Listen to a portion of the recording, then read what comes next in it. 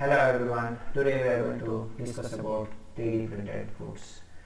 So, in previous classes we have discussed about 3D printing, 3D bioprinting, its introduction and the materials used for the 3D bioprinting, the techniques, the 5 techniques we studied, and then the 3D printing of ear, bone and skin we have discussed in the previous classes. So today we are shifting from medical to the food industry. So 3D printing in food industry, how exactly we can have applications, let's see. So is there any need of printing foods in 3D, whether it is required? Yes, it is. How? For what purpose? If you are having any customized taste or individual preferences, maybe like architectural kind of stuff, different architectures, different innovative kind of structures for giving more attractiveness for the food, especially for the bakery and sweetener fields, and also individual preferences, and also for dietary needs, you go for this particular 3D prints. Yes, that's it. Let's start the session. So 3D printed food refers to the food items that are created using the 3D print technology. So whatever the food items you are going to prepare by using 3D printing technology is referred as the 3D printed foods. So this technology allows for the creation of the food items with intricate shapes and designs. What do you mean by intricate?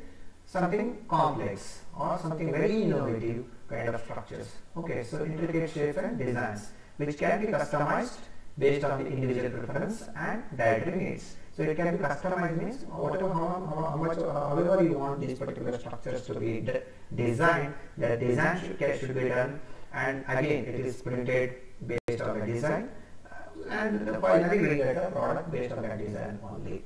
So now the process of 3D printing food involves the use of edible materials such as paste, gels, powders. They used to use cells, biomaterials, and scaffolds, extracellular matrix, hydrogels, and all that. So here we will be using the paste, gels, and powders. What are the components of the foods we will be using, which are combined and as well as printed layer by layer to create the final product. Now the use of 3D printing in the food industry has the potential to revolutionize the way the food is produced. That means how exactly we are producing normally conventional techniques what we are using to produce the food, that can be completely evacuated, or we can say replaced by using this particular 3D technology. We can have new geometry or new structures of the food, so that that can be more attractive than what we produce conventionally.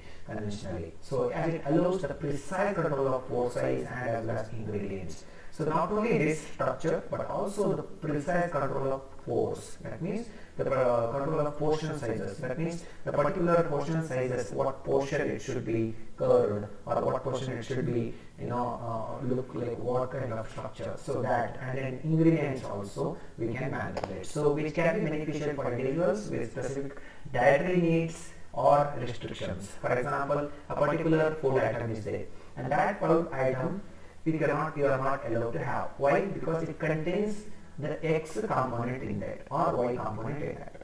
So now the doctor will tell you that food you cannot have because that contains X and Y components which are not good for your health. So now I can have my own customized food where I can remove these X and Y components, have the normal other ingredients which are good for your health. Understanding? So that is called customized benefits, or we can say we can have based on our specific dietary needs or restrictions, we can have the customized foods by using 3D print technology, which is actually going to be more useful in many of the countries like US and Japan, where obesity is the major issue, and even the highly developing countries, even though they are highly developing countries, most of the populations are having obesity issues. Or even in not only those countries, there are a lot of countries, even including European countries, and so many people are living, including India also. Many people require this, this particular technology, so that we can have our own food, like what we want to eat, we can eat that by avoiding what is not required in that. Okay. So additionally, 3D printing technology can be used to create unique and customized food items that would be difficult to achieve using traditional cooking methods. That means 3D printing technology can be used to create particular unique, that means very new and customized food items. So that would be difficult to achieve in the normal traditional what we use as a cooking methods that we just told in the previous slide.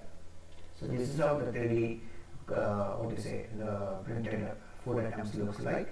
A little bit adaptive, or I can say based on the different architecture or design we can have.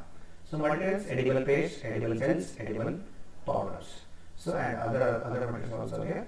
So that we will see. So edible paste. So edible materials such as pureed fruit, chocolate, ice cream, cheese. Okay, that can be used in 3D printing.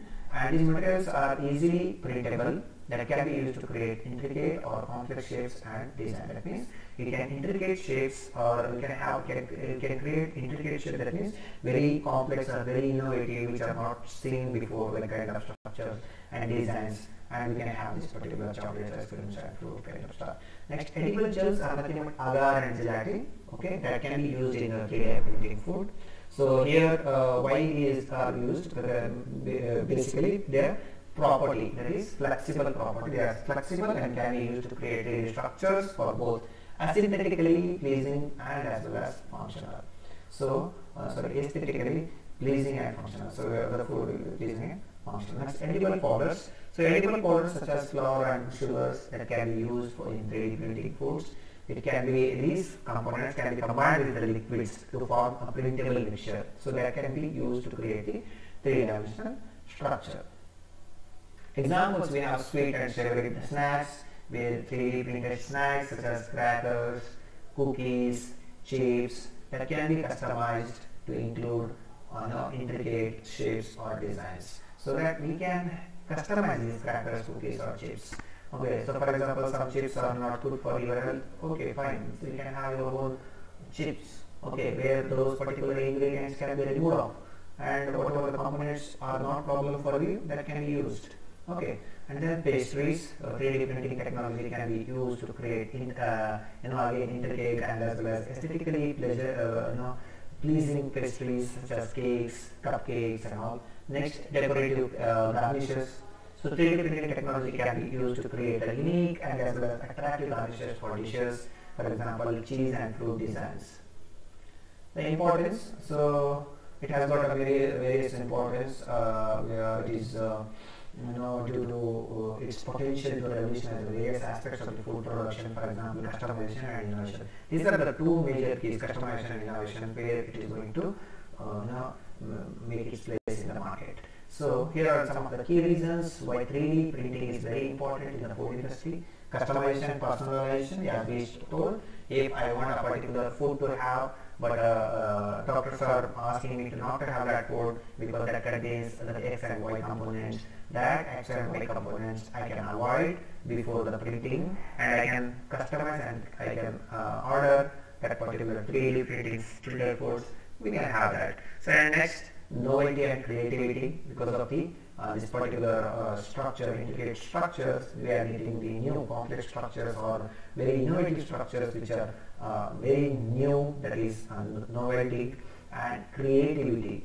Different architectures, different designs, we will get the creativity, and because of the novelty and creativity, there will be a more attraction towards these foods in terms of the food industry. It will be very, the marketing strategy. It could be the very, it can be the one of the greatest marketing strategy, or to grab the customers in food industry, like hotel businesses and all. So next, enhanced food safety. Okay, so enhanced food safety in the sense is some foods are not safe for your health, understanding. So that is why we can enhance food safety, and also now that is one way out. Another way of food safety, that means for whatever the ingredients, whatever the major components, the proteins, carbohydrates we need, that can we have customized, we can have that, and we can, whenever where the food crisis is there, we can provide this particular product so that it can be helpful for them. So next, supply chain efficiency. So supply chain efficiency in the sense, to produce a food, we have to buy the raw materials from here, and a lot of tedious this thing is involved, process involved. So in there also we can have the supply chain efficiency, where we can have a better applications and sustainable food production. Okay, and then food innovation and research. Field innovation and research in the sense, to have more and more ingredients mixed and together, and we can have whether how the taste is there, and we can do some kind of research on that. So next topic is electrical term in food safety that we will discuss in the next